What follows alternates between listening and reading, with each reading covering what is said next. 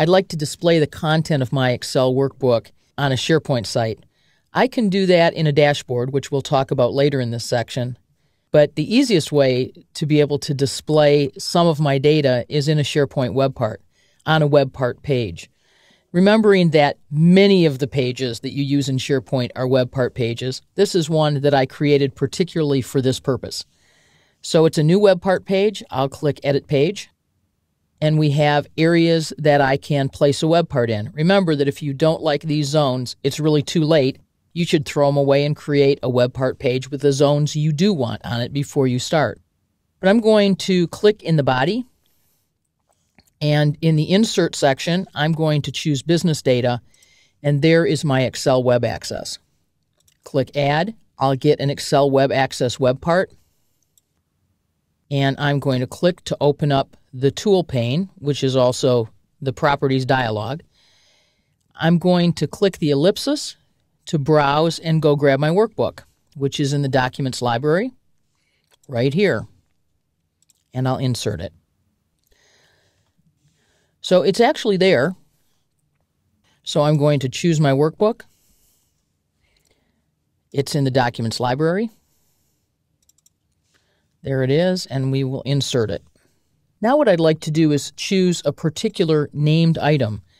And it helps for me to know what the names of those items were, because when I click here, it's just asking me to type. So I actually have a chart called Employee by Department Chart. But remember, I can also have my Excel workbook open and go in and look at it. So here's my workbook, and I'd like to show this pie chart here. So I select it, click on Analyze, and it's the staffing chart. You can always double-click its name and right-click to copy it if you wish. So let's go back and insert staffing chart. And then we have lots of options, just like every other web part does. Do you want to auto-generate a title for the web part? On the toolbar, if I allow one, because I can choose not to, do I want to include the commands to open an Excel, download or download a snapshot? Commands to refresh selected connection. There aren't any connections here. I don't need that. And I also don't need to recalculate the workbook probably, although I might. Do I want a named item drop-down list for people to choose from? Not in this particular case. And all of the other choices about layout and Chrome and the title. So the title here is not going to be Excel Web Access. This is actually Staffing Reports. And this is my staffing chart. I'm going to click OK. And there's my staffing chart. So what are the parts and pieces? Don't forget to name all of the items so that you can find them easily. Don't forget to publish this in a place where a user who can get to this page has permission to get to, the document library in this case. And make sure that you feel comfortable working with web parts, because you'll need to set the properties here just as you would in any web part. So here are the choices to open in Excel. Remember the choice to recalculate the workbook.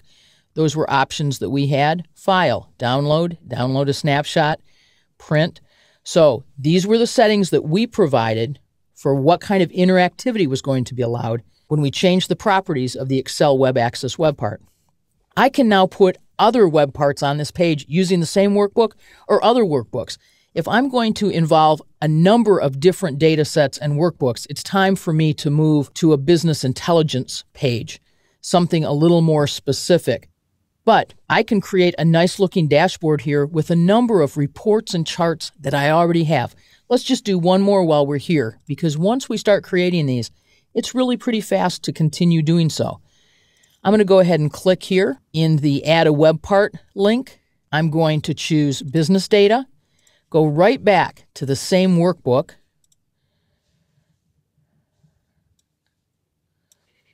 click to open the Tool pane, click to find my workbook in the Documents library,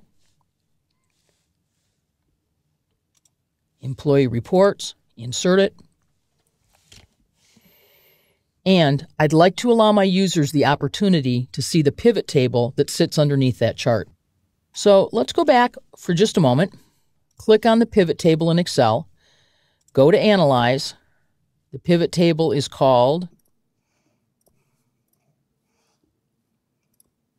Employee Count by Status. Just copy it down. Let's go back. Paste our named item, Employee Count by Status. Remember that I will want to change my title so that this is going to say, and I could say table in front of that if I want. Whatever I'd like, click OK. There's my employee count. There's my staffing by status. Now, I could make a few more changes and have this look even more splendid. I could tighten up the zones. I could change the settings for the heights of these web parts to tighten up the space here. But this looks pretty good. So if a user wants to go in and download the workbook, they can do that. They'll be asked, do they want to open it or save it? The entire workbook is available for them because all of these were based on the entire workbook. So if someone has permissions to download, they have permissions to be able to have the entire workbook. Something to think of when you're deciding all the content that should be in this workbook. So this is how we use Excel services to be able to deliver part or all of workbooks for our colleagues in Microsoft SharePoint.